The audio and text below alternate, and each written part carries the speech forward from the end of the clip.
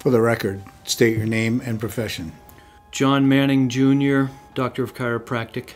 And what is your specialty? Applied Kinesiology. How long have you been in practice? 35 years. And your purpose for meeting here today? To reveal the truth about applied kinesiology. You have something for us today? I do.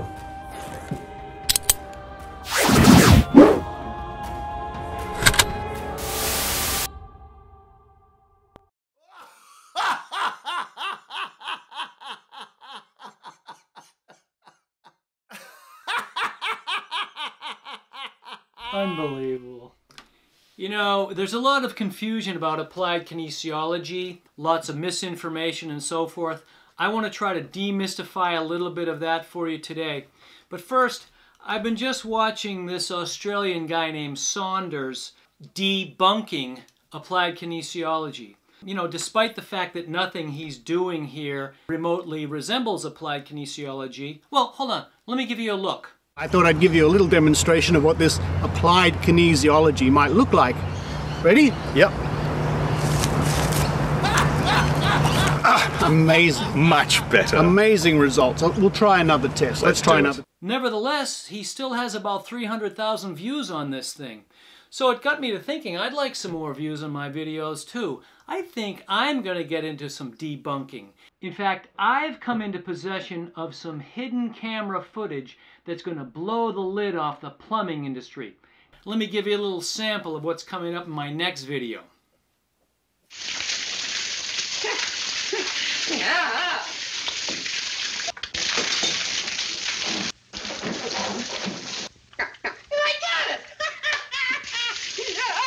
Yeah, okay, nonsense, right? Yes, all of it. The last group you want to be seeing walking into your front door with pipe wrenches is probably the Three Stooges. And by the same token, this charlatan Saunders is no one I want to be talking to about analyzing applied kinesiology or demonstrating it. But as an applied kinesiology practicing chiropractor for 3.5 decades, I'm going to be the first to tell you that much of the stuff I see on YouTube purporting to be applied kinesiology work is really difficult to watch and embarrassing, plainly wrong.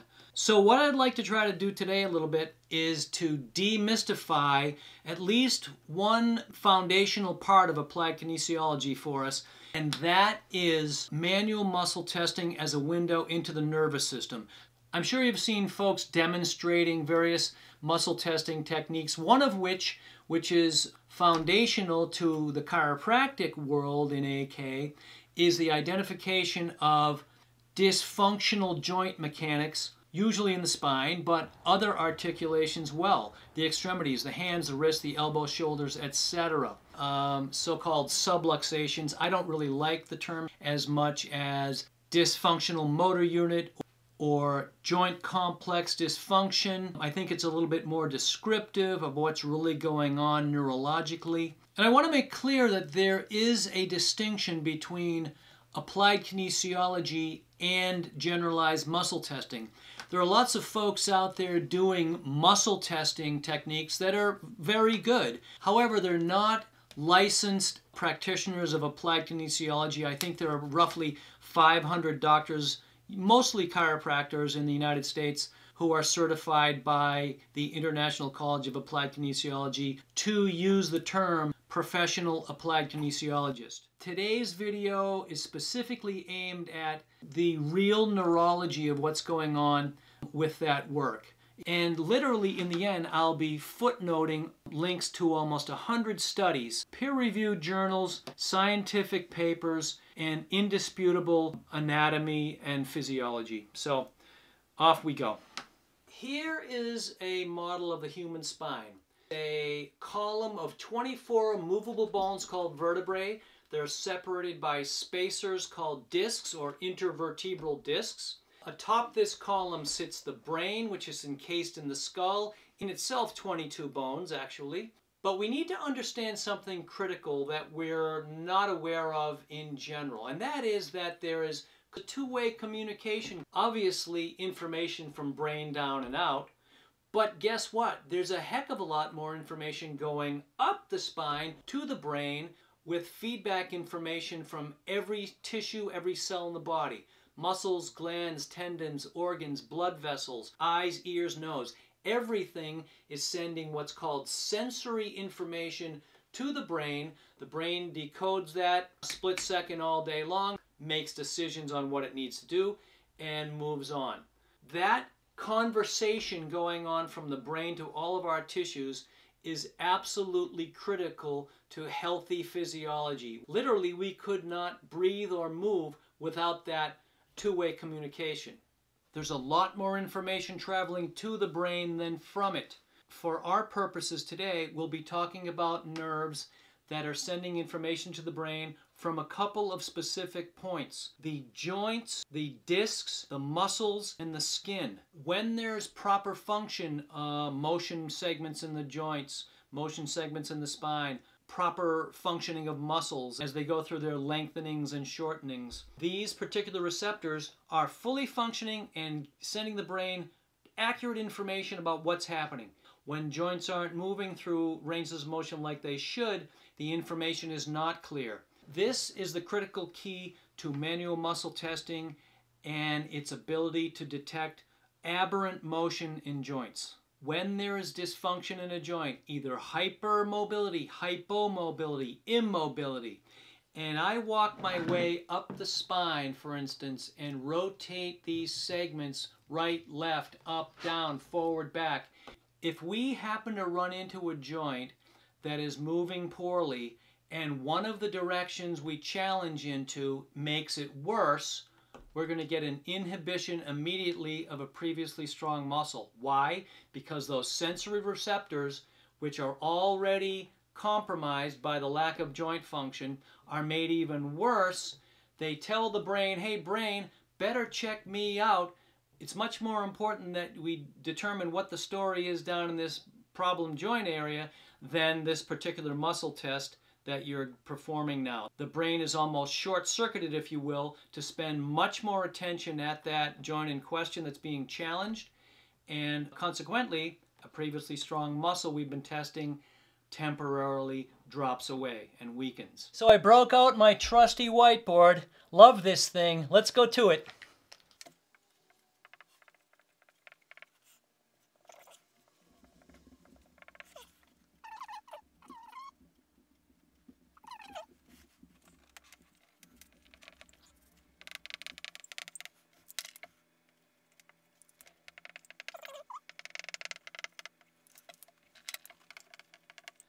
Okay, we're back at a different angle. I hope this works out better. Here's sort of a quick visual for us. Information coming from the brain down the spinal cord and out to all of the muscles, glands, tendons, organs, etc. is called the motor side of the nervous system, otherwise known as efferent. On the other side of the balance beam, we have information traveling to the brain up the spinal cord. That's called the sensory side of the nervous system, or the afferent side. Efferent down, afferent up. So let's talk quickly about the key sensory feedback information. Mechanical receptors, nociceptors. Both of these information pathways send information to every part of the brain. In fact, the input from mechanoreceptors is largely sent to a portion of the brain that affects voluntary muscle motion. When there's dysfunction in these joints and mechanical receptor information is diminished, the information to the brain in those sections is diminished as well. At the same time, nociceptor information is increased. Nociceptors are pain receptors. When there's imbalance in that input to the brain, there's imbalance in output.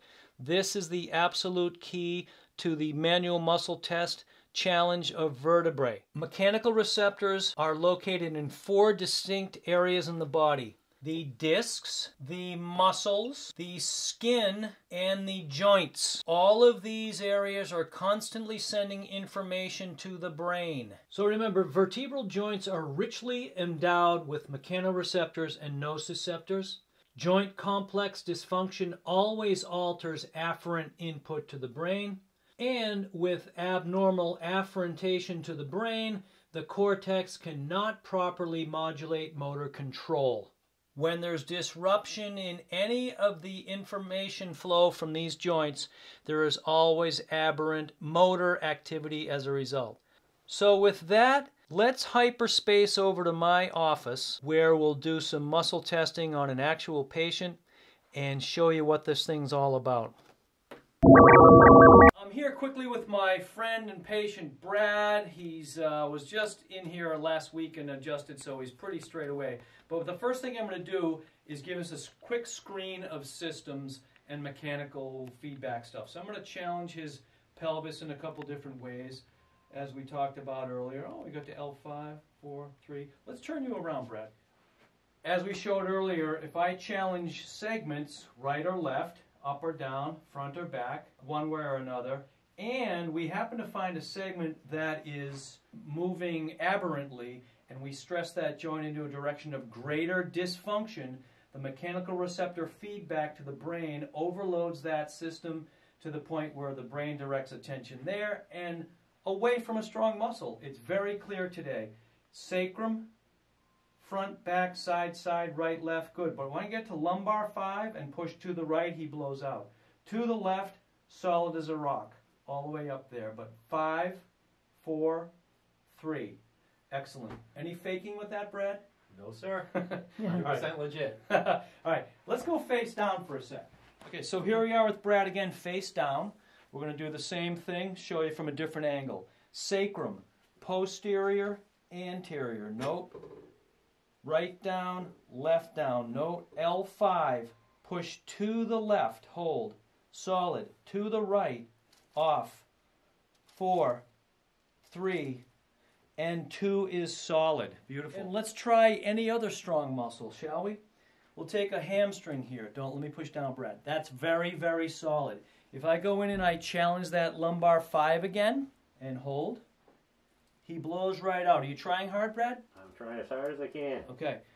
So again, receptor feedback, overload, more attention drawn to that problem area that's screaming at the brain, away from the muscle in question. Very temporary, 2 or 3 seconds. Okay, back again to wrap this thing up. The big picture really is that there's an awful lot of information going to the brain, up the spinal cord from receptors everywhere around the body. Any alteration of that sensory feedback to the brain always results in some aberrant outgoing information from the brain. So, big key to chiropractic, of course, would be to keep communication lines opening.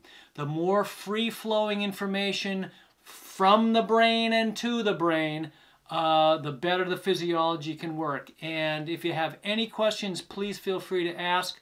Drop me a note. I will be happy to answer if I can. If you like the video, give me a thumbs up. Thanks very much. And consider subscribing if you'd like to see some more.